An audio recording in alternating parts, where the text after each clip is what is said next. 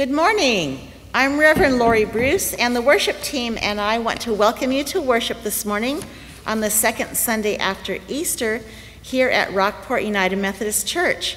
We're so glad you're joining us this morning, and I'd like to invite you to sing along with the hymns and to say out loud the parts in the bulletin that are in bold print. Let us now join in the call to worship. Life has been revealed to us in this Easter season. Gather once more to testify to life. We declare to each other what we have experienced. In community we find the life God intends. Early believers were one of one heart and soul. We too are called to find common ground in Christ.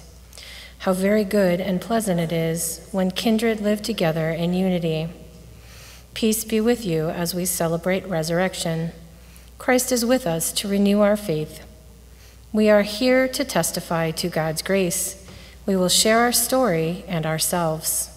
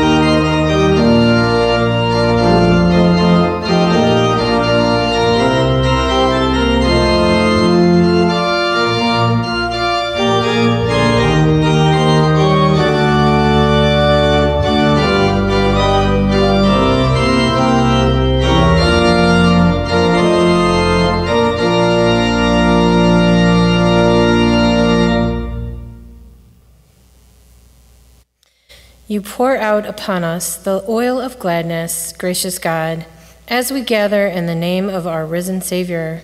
You have given us the word of life. We have heard and seen your greatest gift of all gifts and testify to that experience by our presence here.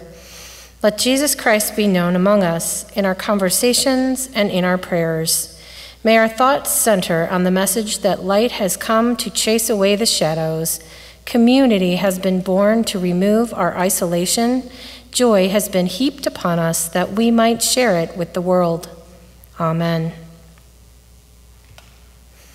Beloved, hear the good news. Jesus Christ died for us while we were still sinners, and that proves God's love for us. In the name of Jesus Christ, you are forgiven. In the name of Jesus Christ, you are forgiven. Glory to God. Amen. Hello to you guys. I cannot believe it's an entire week after Easter already.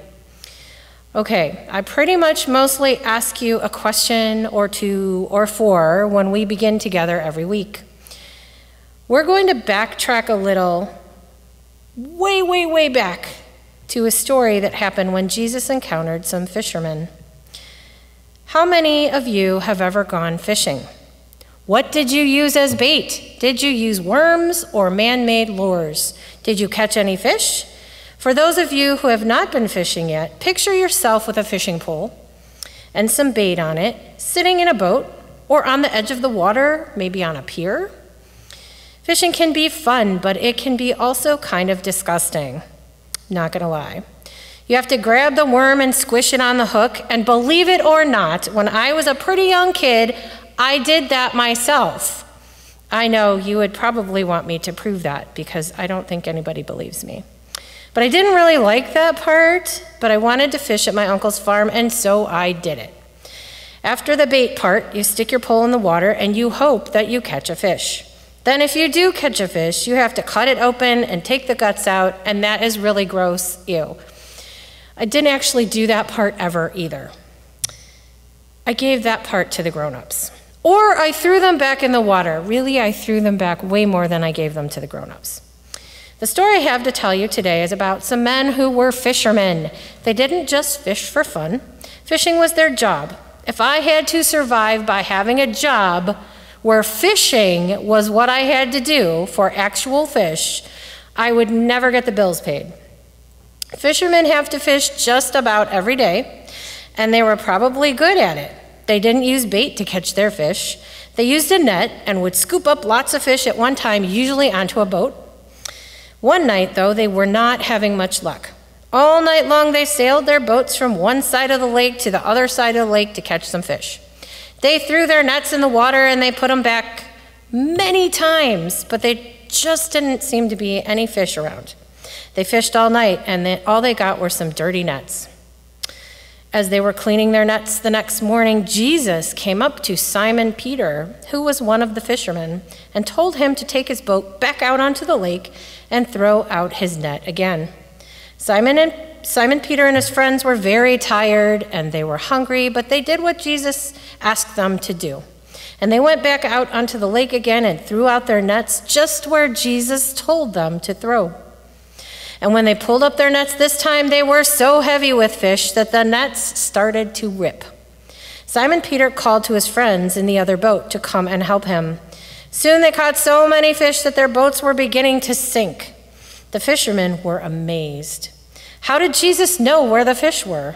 They had looked all night long and could not find even one. They thought there had to be something very special about this man Jesus. They were really excited to meet him. Then Jesus did something else really amazing. He told the fishermen that if they followed him, he would make them fishers of men. This sounded really exciting to the fishermen. They knew how to catch fish, but men? How could they not follow a man who seemed to know everything? The fishermen left their boats and everything they had and followed Jesus. They became Jesus' disciples, and they learned from him how to become fishers of men.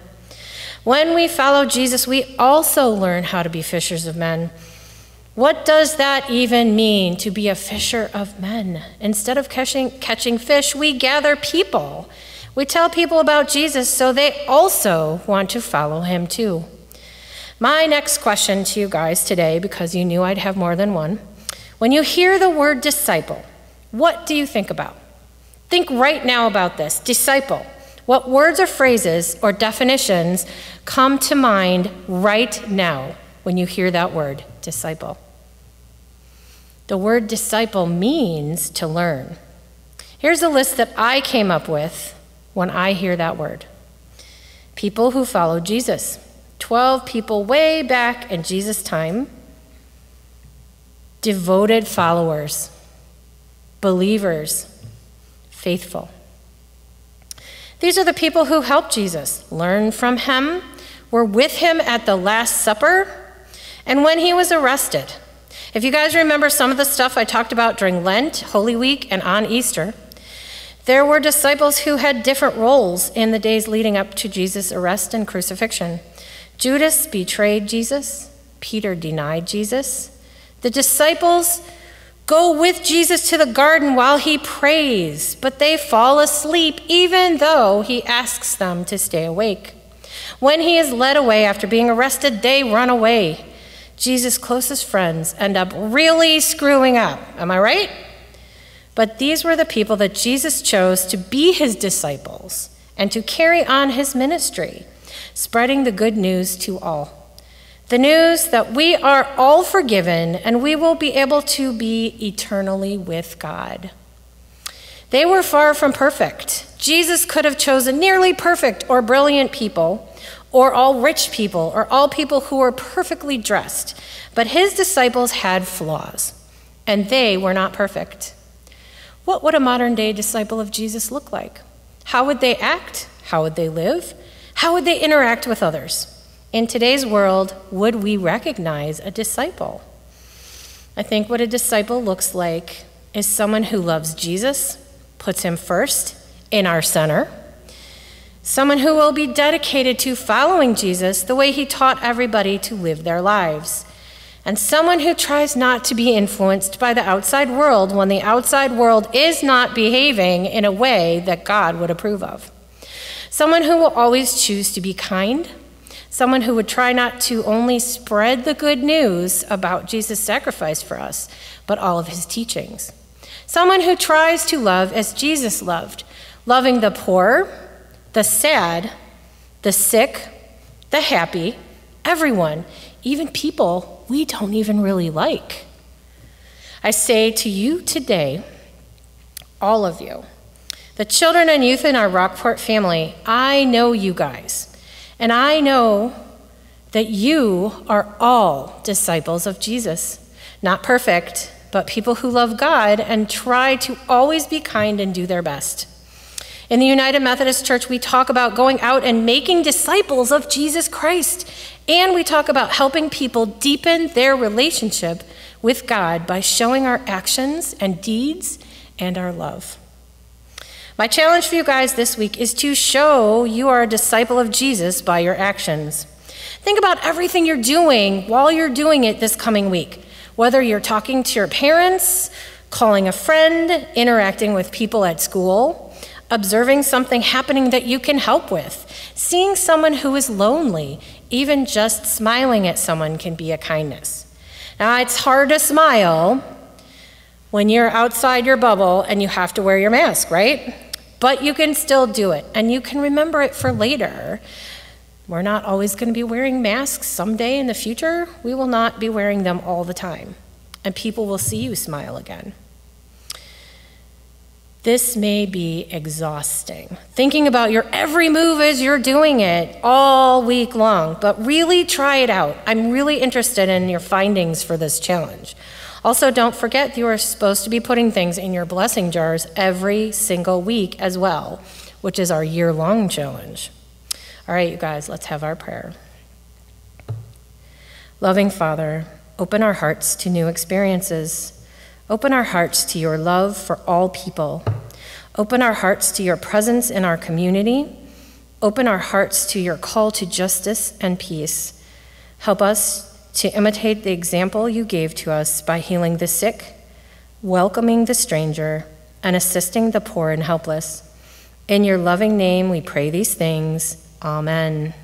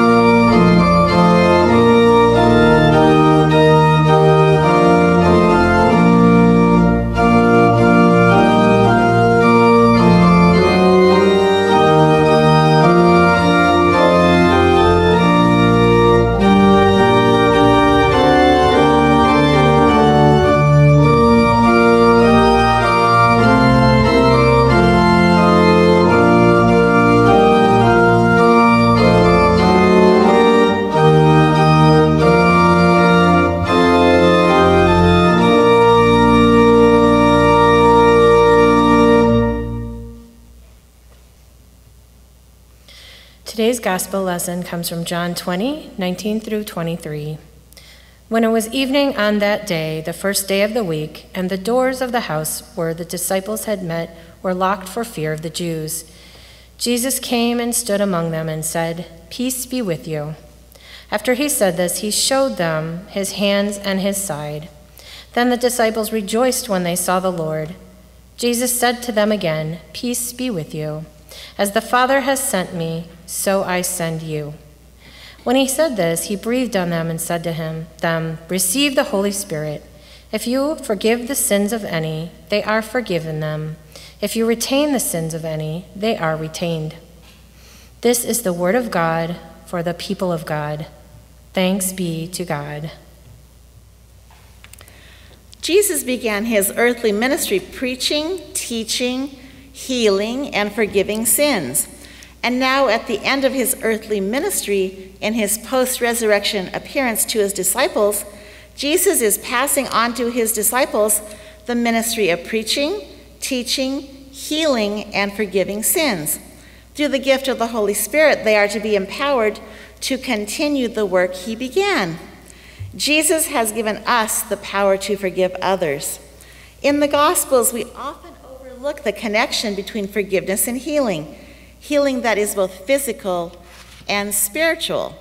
Consider, for example, the story of Jesus healing the paralytic who was lowered through a roof to the feet of Jesus.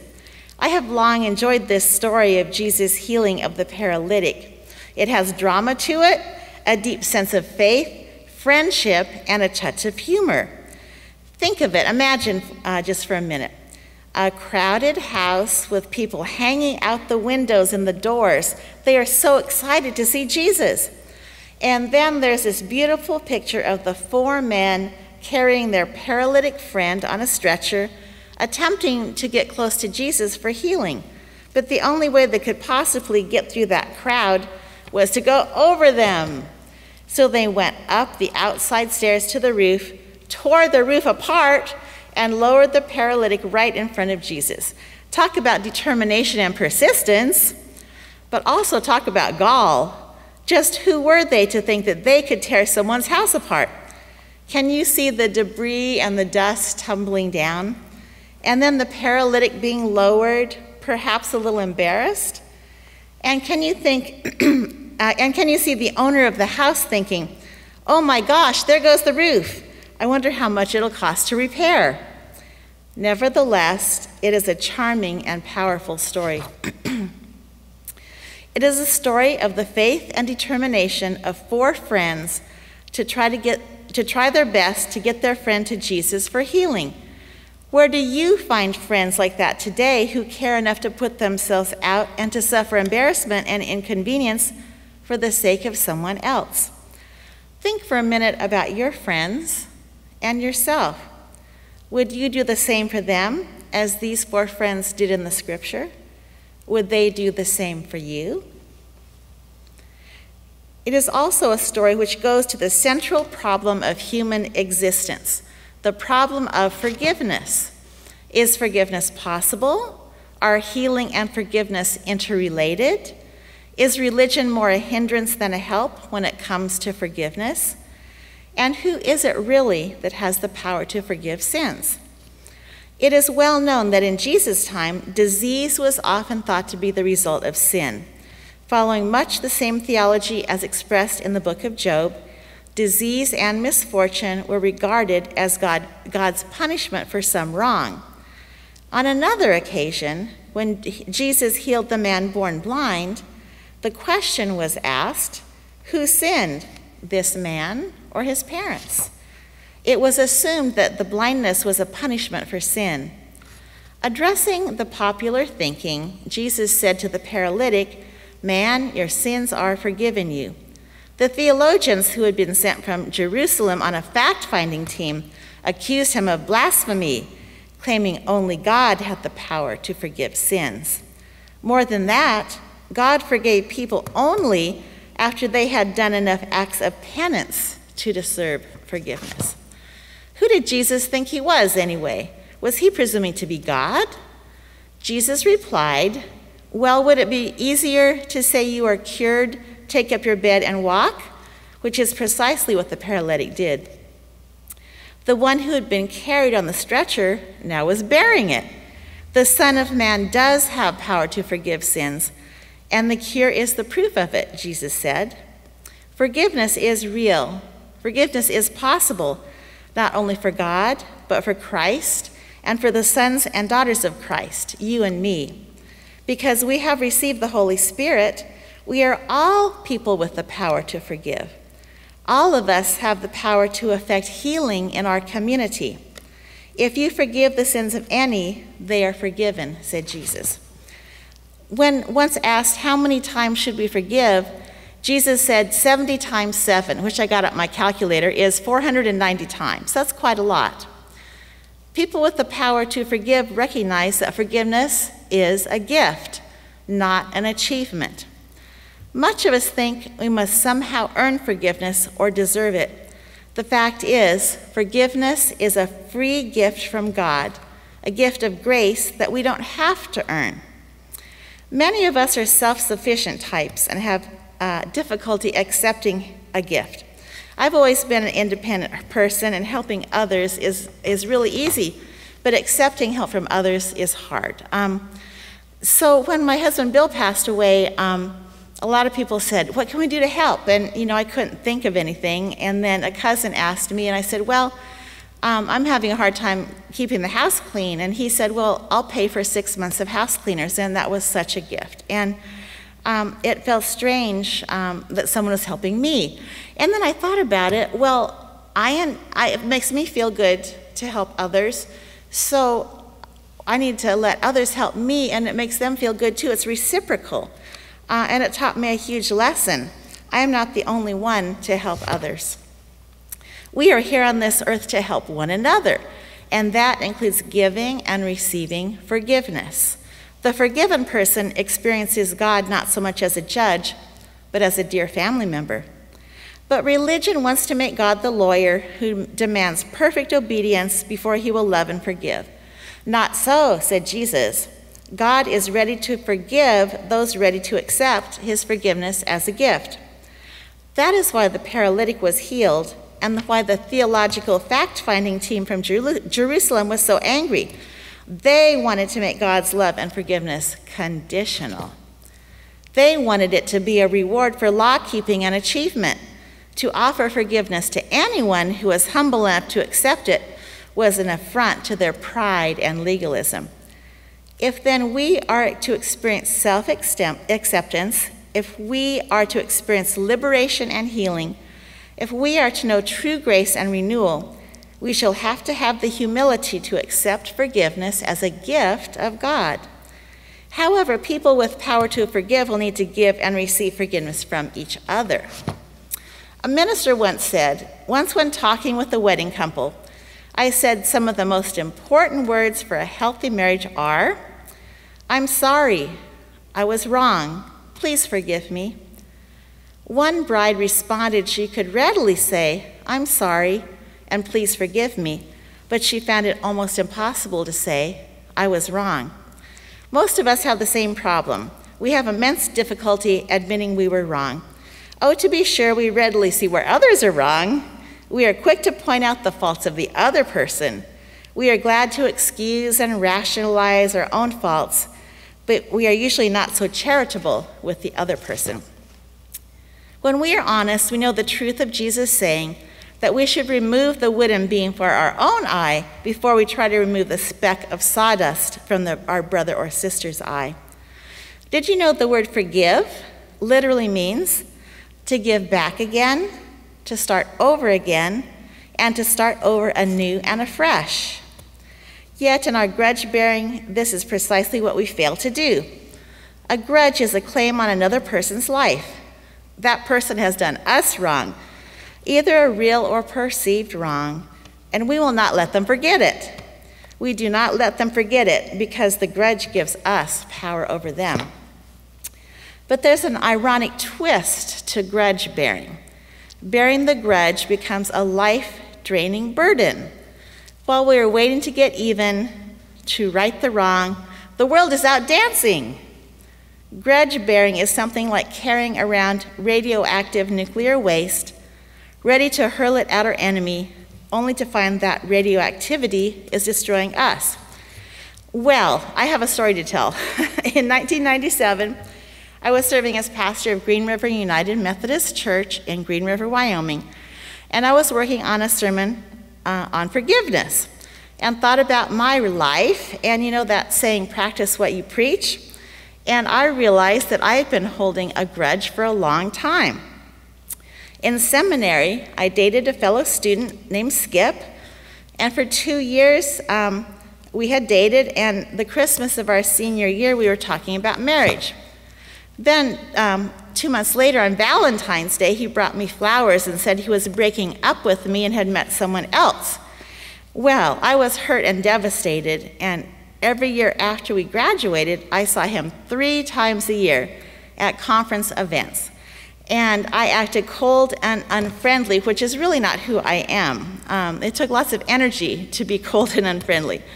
And 3 years after graduation from seminary, I married my soulmate, Bill Bruce, and was very happily married. And as I was writing my sermon at Green River, I realized that I needed to stop holding that grudge against Skip. And I prayed all week about it, and I realized I had the power to decide to let it go and forgive Skip, which I did. And it was ironic, I saw him 2 weeks later at a church retreat and told him that I had finally forgiven him, and he said he was glad. And I was glad too. Why should we forgive others? Forgiveness is a decision and only hurts us to hold a grudge. Is forgiveness real? Is it possible? Yes, says Jesus to the legalistic, fact-finding theologians from Jerusalem. Forgiveness is real and possible because God is love and always has been. God is not a legalist. God is a lover, says Jesus, and he created people to be lovers, to be forgivers, to practice and to experience the power of forgiveness. Not only does God have power to forgive, so does Jesus and the sons and daughters of Jesus. In fact, Jesus even goes so far to say that if we expect forgiveness from God, we ought to forgive one another. Forgive us our trespasses as we forgive those who trespass against us. We pray that each week, and we're going to say that pretty soon. We have the power within us to give up the grudge, to lay aside the tired old claims, to forgive and forget the wrongs done to us, especially if we are honest enough to see the wrongs we have done to others. In the movie The Mission, one of the leading characters is converted from being a slave trader of Brazilian Indians to be a Jesuit priest. But he insists on doing penance, dragging a heavy bundle through the jungle back to the Indians he used to enslave. Once back in a dramatic cliffside scene where the bundle threatened to make him fall, the Indians cut away the bundle. The people he had formerly enslaved forgave him and set him free. We have the power to do that for each other. As Martin Luther pointed out centuries ago, we are a priesthood of believers who are to be priests for one another, forgiving one another as God, for Christ's sake, has forgiven us. We do have the power to forgive as God's sons and daughters. Or as Jesus said even centuries earlier, receive the Holy Spirit. If you forgive the sins of any, they are forgiven. If you retain the sins of any, they are retained. We have received the Holy Spirit. Let us therefore be people who exercise our power to forgive. And I'll leave you with one question as I close. Who do you need to forgive today? Amen. Will you join me now in the affirmation of faith? I believe in God the Father Almighty, maker of heaven and earth, and in Jesus Christ, his only Son, our Lord, who was conceived by the Holy Spirit, born of the Virgin Mary, suffered under Pontius Pilate, was crucified, dead, and buried. The third day he rose from the dead. He ascended into heaven and sitteth at the right hand of God the Father Almighty. From thence he shall come to judge the quick and the dead. I believe in the Holy Spirit, the Holy Catholic Church, the the communions of saints, the forgiveness of sins, the resurrection of the body, and the life everlasting. Amen. Let us now pray together. Ever-present God, who by the power of the Holy Spirit transforms us individually and as a church to be your dwelling place, confront us here in this midst of our doubts. Grant us your peace while we face our fears, and increase our trust that we truly embrace life in all its fullness. Speak to us now the word we need, empowering us to be a unifying presence in our broken world. Amen. It's time for silent prayer in a moment, and during that silent prayer, I invite you to thank God for all the joys in your life and to pray for those, including yourself, that need prayer. Let us now take a time of silent prayer.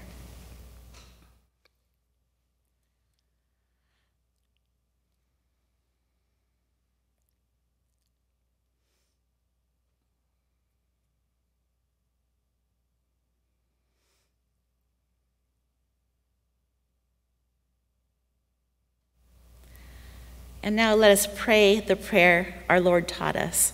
Our Father, who art in heaven, hallowed be thy name. Thy kingdom come, thy will be done, on earth as it is in heaven. Give us this day our daily bread, and forgive us our trespasses, as we forgive those who trespass against us. And lead us not into temptation, but deliver us from evil. For thine is the kingdom, and the power, and the glory forever. And now I invite you to continue to send in your tithes, gifts, and offerings to the church office. And on the website, there's also a way you can give, and we appreciate your generosity.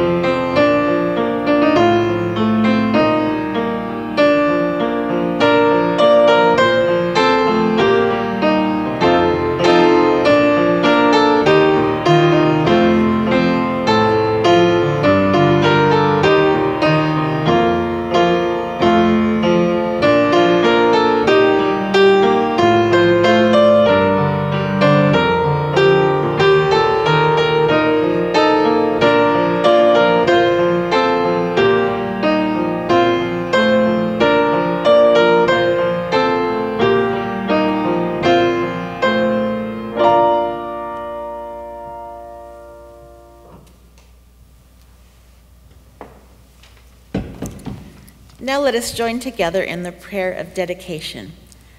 We give you thanks and praise, O God, for the free and abundant gift of grace you have given us in Jesus Christ.